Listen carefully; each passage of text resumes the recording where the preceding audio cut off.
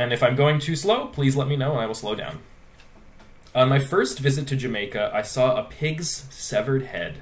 My grandmother's sister, Auntie, had asked me to grab 2 bottles of ting from the icebox, and when I walked into the kitchen, pulled up the icebox lid, there it was. Its blood splattered and frozen thick on the bottles beneath, its brown tongue lolling out from between its clenched teeth, the tip making a small dip in the ice water.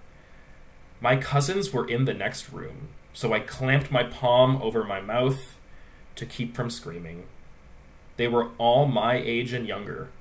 During the 5 days I've already been in Hanover, they'd all spoken easily about the chickens they strangled for soup, and they'd idly thrown stones at alligators for sport, side-eyeing me when I was too afraid to join in. I want to avoid a repeat of those looks, so I bit down on my finger to push the scream back down my throat. Only 2 days before, I'd squealed when Rodney, who was 10 like me, had wrung a chicken's neck without warning. The jerk of his hands and the quick snap of the bone had made me fall back against the coops behind me. He turned to me after I'd silenced myself, and his mouth and nose were twisted up as if he was deciding whether he was irritated with me or contemptuous, or just amused. "Ah, what?" he asked. "You no cook soup in Canada?" "Sure we do," I said, my voice a mumble. "The chicken is just dead first." He didn't respond, and he didn't say anything about it in front of our other cousins. But soon after, they all treated me with a new-found delicacy.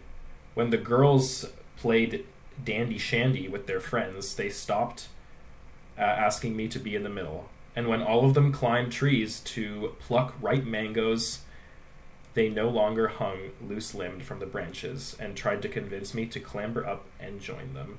For the first 3 days of my visit, they'd at least tease me, broad smiles clenching their cheeks, and yell down, "This tree frighten ya? Like how Duppy frighten ya?" Then they'd let leaves fall from their hands onto my hair and laugh when I tried to pick them out of my plates. I'd fuss and grumble, picked at the taunting but grateful for the inclusion, for being thought tough enough to handle the same mockery they inflicted on each other.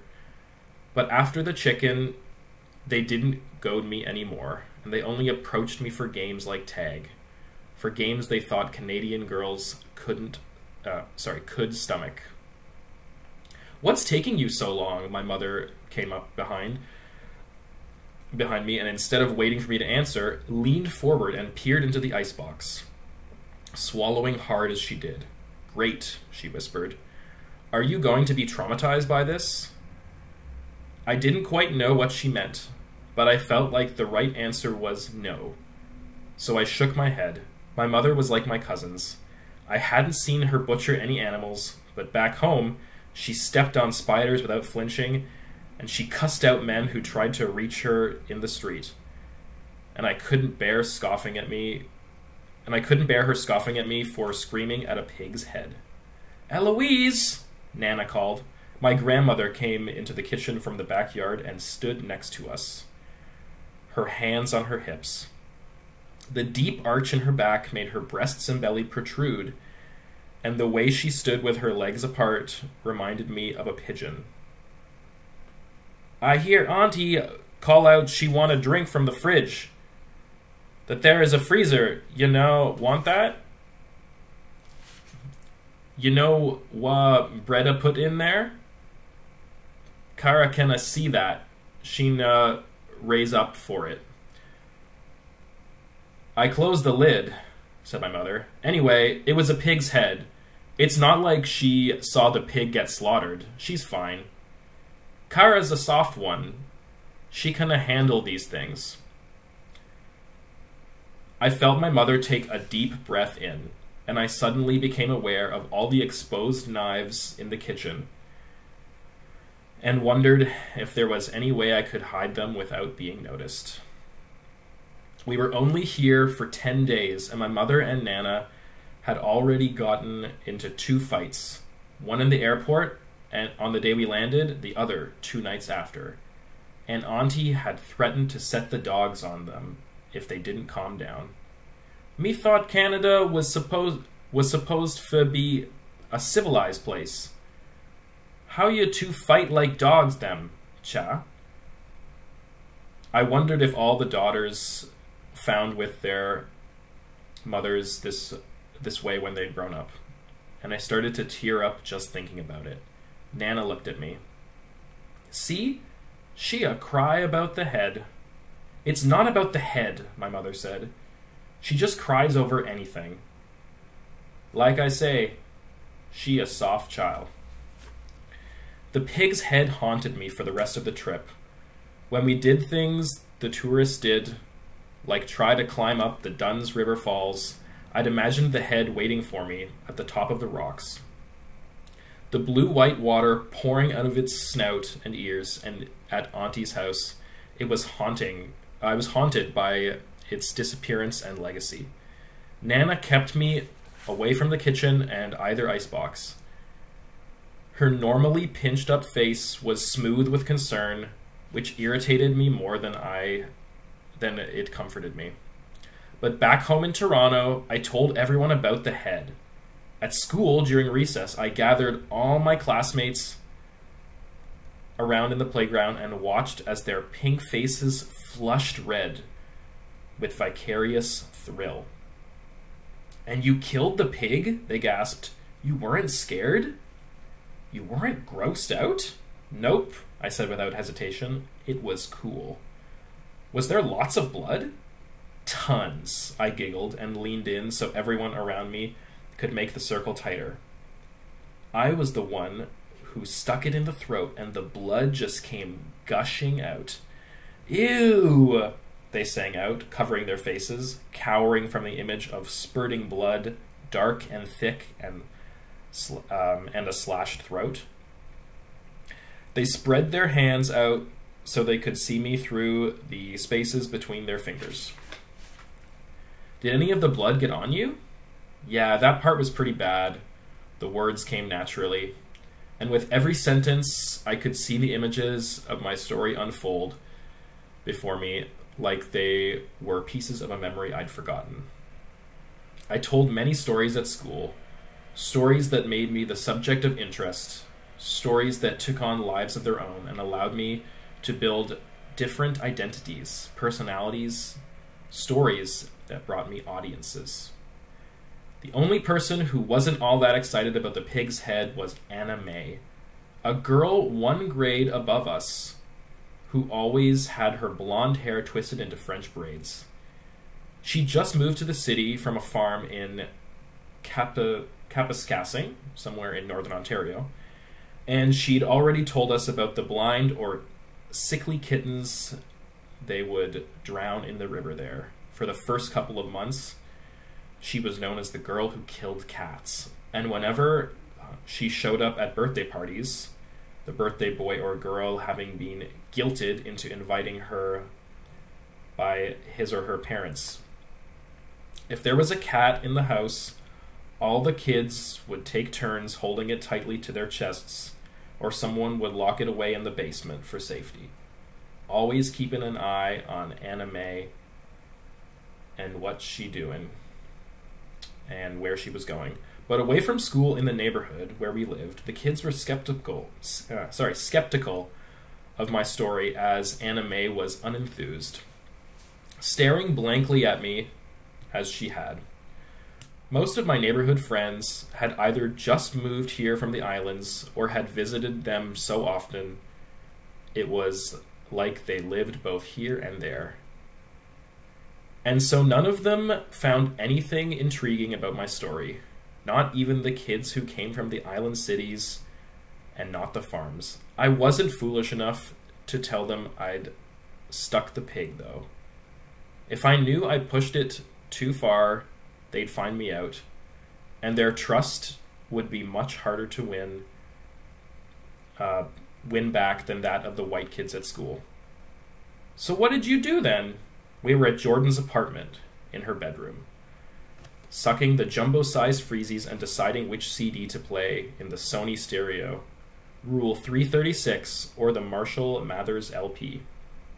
I was on the bed and lying on my back, my head dangling off the foot of the mattress, almost touching the floor.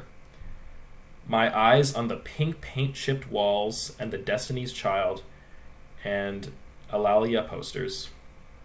I watched, I said. Rochelle was sitting at the study desk in the corner of the room, logged into a chat room, turned away from the computer and looked at me. Did you close your eyes? No. I saw the whole thing. And you weren't scared? Said Jordan, inching closer to where I was lying down. Nope. Yeah, right. It's true. And when it was dead, I cut a piece off. Aishani laughed. Did not. Did too. Norris helped me so I wouldn't mess up. You didn't tell us about a cousin named Norris. Norris works for auntie and brother. Anita yawned, then put her hands behind her head. I still don't believe you weren't scared, she said. You can't even jump from the top of the stairs to the bottom like we do. Well, I wasn't scared of this. I'm going to ask your mother when she comes, she said. Go ahead, she'll tell you I didn't scream. Anita's mom picked her up before mine did, and I no longer had to fret so much about the possibility of exposure. I knew the other girls were less likely to press it. By the time my own mother came for me, their insults didn't have such a mean bite. They didn't feel like they were meant for an outsider. There was a subtle warmth of good nature now, for the kind of inclusion I've had and lost with my cousins. My mother passed her tired eyes over me in the passenger seat. Even at 10, my feet didn't touch the ground. Had a good time at Jordan's? It was fun, I said. I want to go more, if that's okay. Maybe. We had to stop for gas before going home. A wood-paneled boat of a machine. My mother's station wagon always seemed in need of gas and plagued us with new worries instead of simply ridding us of our old ones. I remembered her face when she first saw the car, how her nose wrinkled in disgust. But the woman who was selling it knocked the price down to a number my mother couldn't afford to say no to. She stuck me in the line to pay while she went to the fridges for some milk, promising me a chocolate bar when we reached the cashier.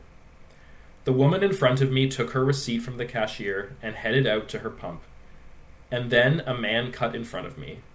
Excuse me, said my mother. She walked from the back of the store to the counter, a slim box of 2% in her hand. You just cut in front of my daughter. Oh, the man said. Oh, my mother repeated. She was next in line. Go to the back. Jesus Christ, said the man. He was beefy and mean-looking. Buzzed blonde hair, a red skull and bones, t-shirt stretched over his chest. I wanted to tell my mother to leave him alone. I could have paid for the gas in the amount of time you stood here bitching at me, he said. What's your fucking problem? Oh, some language. That you didn't wait your turn. Get to the back of the goddamn line. Mummy, I tugged on her jacket, but she slapped my hand away and I recoiled from the sting. The cashier started to raise his hands in a plea for my mother and the man to calm down. And nervousness shivered through the line. The people behind us started to fidget. I don't like this, I whispered. I don't like this. I don't like this. The man headed out of the store, pushing open the door so that it thumped against the outer wall. Always something with you fucking people. My mother slammed the milk down on the counter and yelled the pump number to the cashier. She turned to me. Why were you going to tell me to stop? I just didn't want to... What? Want to what, Kara?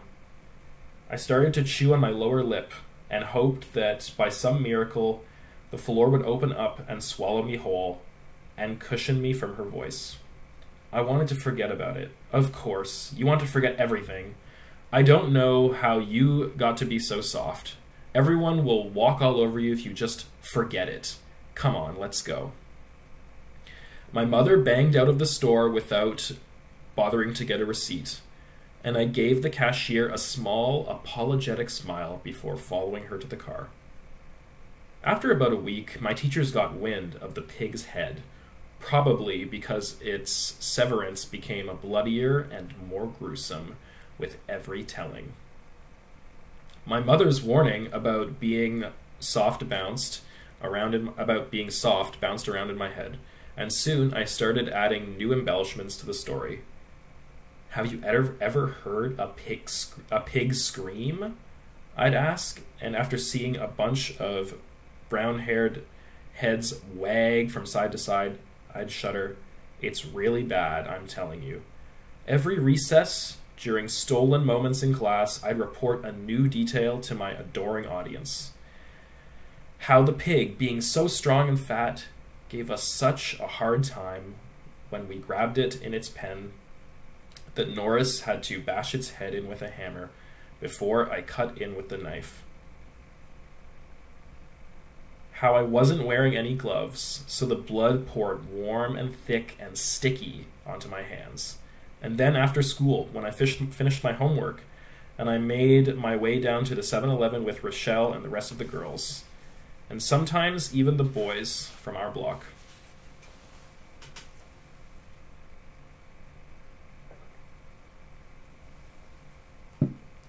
I'd saunter down the sidewalk and sip my Slurpee and say, even when they skinned it, I didn't look away. Not once. Quickly, I became one of the most popular kids in my grade. I was up there with Savannah Evans and Nicholas Lombardi. Savannah was the richest kid in school. Nick, with his long eyelashes and dirty blonde cherub curls, was the cutest. And I was suddenly the craziest. Older sisters brought their younger siblings to me to be frightened and amazed. And in the playground, boys started inviting me to play red ass with them, whipping me with a tennis ball as hard as they whipped each other. Popularity did not claim me in the neighborhood like it did at school, but there, nothing felt the need to translate for me anymore. To always bring up the great misfortune of being Canadian-born. I got bored of the live pig, of describing how boldly I'd watched it slaughter, and I moved on to explaining how I'd helped Auntie prepare jerk pork out of the butchered body. After that, whoever I hung out with mentioned fruits like skin up without asking me if I knew what they were, not asking me if I knew what the Jamaican name of them ginup was. And they yelled, Wagwan, when they saw me instead of, oh hey. For a week, I blustered around school and swaggered down Marley Avenue and silently waited for the attention I got to transform me into a girl who would actually have the moxie to slaughter a pig. But that courage never burned in my belly. That aggression never revealed itself in a disregard for rules or a penchant for pranks like it did with my friends. My sense of boldness only lasted for as long as my description of the pig did. I didn't know that the teachers had found out about my stories until a Monday afternoon when I saw my mother standing in the hallway just before final recess. We all queued up to leave, and when Miss Kakos, the student teacher, opened the classroom door to let us out, I saw my mother leaning against the plastered wall, a Q-tip pencil jutting through her messy ponytail of relaxed hair, her tattered knapsack by her feet. The sight of her made my fingers quiver. She had no place for my stories. She didn't belong with any of the identities I constructed during the time I spent at school. Miss Kakos shepherded the kids to the yard, and Miss Gold put her hand on my back and beckoned for my mother to come inside. I was in a split grade class, so my classroom wasn't one of the largest in school, divided into sections. Reading section, working section, science section, cleansing section. I'd heard my mother whisper to her other mother friends about schools that had walls and ceilings falling apart, about schools that packed children into portables because of the lack of space. But my school wasn't like that. Every room was big and colorful, and chock full of brand new equipment the school fundraised for. My classmates were picked up in Range Rovers and BMWs, driven by their nannies and occasionally their parents. Sometimes the parents would stop my mother and offer her a job. "I'm picking up my own child," she'd say before walking away. I'd be happy next to her, tugging on her sleeve. I'd be right next to her, tugging on her sleeve. "Why did Katie's mom ask if you needed a job when you have one?" "Stop talking, Kara," she'd whispered back, her face tight. Miss Gold led us to the corrective section when she was really just, which was really just her desk. She sat down behind it and gestured for my mother and me to sit in the 2 blue stacked chairs on the other side. "I'm just going to get right to the point, Miss Davis," said Miss Gold, folding her hands together. "There has been a rumor around the school, started by Kara, that she killed a pig on your vacation to Jamaica. The children have been abuzz with it. It seems to be quite the playground story. You called me down here because my daughter told a lie? So the story isn't true?" "No," said my mother. "But even if it were, a child witnessing or helping out with butchering isn't unusual or uncommon in Jamaica. But no, my daughter didn't participate in either activity." "Miss Davis, to be frank, whether or not the story is true or irrelevant, it's the nature of the lie that's concerning." My mother looked at me, but I lowered my head so as not to meet her stare. I went over the story in my mind. The blood, the knife, the hammer, the screams. It no longer came to me in images. Now it just seemed like words that didn't belong to me. From what Miss Kakos, Mr. Roberts, the gym teacher, and I have gathered, Kara has exhibited pleasure and enthusiasm toward the concept of slaughtering an animal. Well, children enthusiastically step on worms, rip the legs off daddy long legs, squish bees. Kids are intrigued by the concept of death.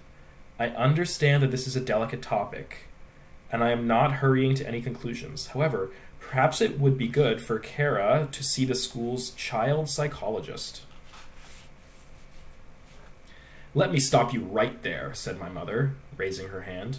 She paused for a beat and then smiled the way I'd seen her do sometimes when a cashier or a waiter or our landlord got on her nerves. "Miss Gold, did you also know that I'm quite familiar with education protocol?" she said. "And I believe that for a situation like this, the protocol is that before prescribing the school psychologist, the teacher must give the parent the option to take the child to a family doctor who would then offer their own referral." Miss Gold pressed her lips together, a flush of red coloring her neck. When my mother finished speaking, she cleared her throat.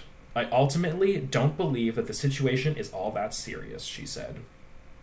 "I just thought you should know. Thank you for your concern, and rest assured it will be dealt with. If you don't mind," said my mother, standing up. I got up with her. "I would like to take Kara home now." In the car, my mother turned to me. Her finger pointed in my face. "Do you realize what you've done?" "Mom, I'm speaking." She snapped her fingers loudly, and I flinched. "These people already look at me like I'm trash, Kara." I opened my mouth to speak even though I had no idea what to say to her. But she just shook her head and turned away from me, resting back against her seat. I do not need you making things worse by lying. Why would you even say that you killed a pig? I stayed silent, hunched in my seat. My eyes wandered as if scouting out an exit strategy, though I knew I could never just open the door and walk away from her. My mother banged her palm against the steering wheel. I asked you a question. I don't know why I did it, I said. I'm sorry. You're a little liar. If you were sorry, you'd just stop making up stories, she said. I don't know what I did to make you this way. Did you tell anyone from the neighborhood? I squeezed my index and middle fingers with my left hand. Just that I saw it, but nobody cares there. And you said that in Jamaica. That isn't the point, she said. I'm dropping you off at Nana's. She's off work today. I need to go back to the library, and I just can't deal with you right now. We only live one street from here. If anything happens, I can call her and she can come over. Please don't make me go there. You not wanting to go to Nana's just makes me want to leave you there even more. Put on your seatbelt. Before my mother dropped me off at Nana's door, she instructed me to tell my grandmother what I'd said about the pig's head. And I'll know if you don't, she said. Telling Nana what I'd told my friends and the kids at school was easy. It wasn't what came after that made me run to the guest room and collapse on the bed. My face buried in one of the floral pillows that had been placed perfectly against the headboard. The door was closed, but I could hear my grandmother calling all the right people in the neighborhood to tell them about what I'd done. She a bright-eyed little pickney, she said to Rochelle's great-aunt. I tell her, say, you make your sail too big for your boat. Your sail will capsize ya. She always make up story them for when she was small. No way her mother let her slice up a pig. My daughter not crazy. Of course, my friends' mothers told them all about it. And of course, none of them was surprised. And when I ran into the group on my way to the 7-Eleven, they acted as much. Hey, Cara, asked Jordan, sucking on a rocket popsicle. We were going to see if we could get into the school and run up to the roof, said Rochelle. Want to come? I'm okay, thanks. And I told you she'd say no, Shell, said Anita, smirking as she walked past me, knocking her shoulder into mine. She's too scared. After my mother's visit, I'd been afraid that Miss Gold would tell the class I'd been lying.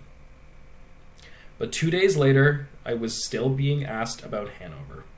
I ended up repeating details rather than adding new ones, forgetting to lean in close at certain points and yell at others, not bothering to whisper to inspire shivers or to widen my eyes to elicit gasps.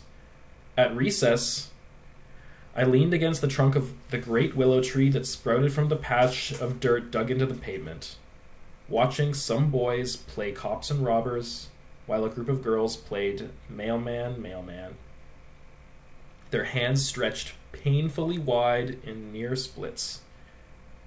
After a few minutes, I saw Anna May walking up to me, her French braids tied together with a lavender ribbon that crisscrossed in and out. She leaned next to me. I never see you alone, she said. Her voice was softer than I expected. Too soft for a kitten killer. Just feel like sitting out. You're standing. Yeah, I said. Yeah, she said. We stood together for a while in silence that I found unusual, but not uncomfortable. It even felt peaceful. It was a silence that gave me the opportunity to settle into myself, to hear myself breathe and think. I looked at Anna May in her purple corduroy overalls and noticed for the first time that her skin was a soft that her skin was a soft... Sorry, I lost my place, guys. That her skin was a sort of grayish cream, that her eyes and that her eyes were green. She pushed her hands deep into her pockets and slowly raised her head so that the back of it rested against the trunk and some of the bark chipped off into her hair. I felt no desire to think of a crazy anecdote for her to listen to. No need to twist myself into a new identity. I just felt like talking to her. It must have sucked watching kittens die. I was 6 the first time. I threw up, she said. I stood there and imagined what it would be like to watch a kitten barely bigger than a grown-up's hand get dunked and held underwater. I didn't do it, you know, I said. Kill a pig. I made it all up. She smiled. That's okay. Yeah? Yeah. The bell rang, and I could hear the collective groan of kids mid-game. They'd have to wait till lunchtime to pick up where they'd left off, and there'd no doubt be shouts for do-overs and clean slates. Anna May and I walked quietly together to the nearest school doors, sidestepping a tennis ball rolling its way down to the fences, completely abandoned by the boys who'd been playing red ass 10 minutes earlier.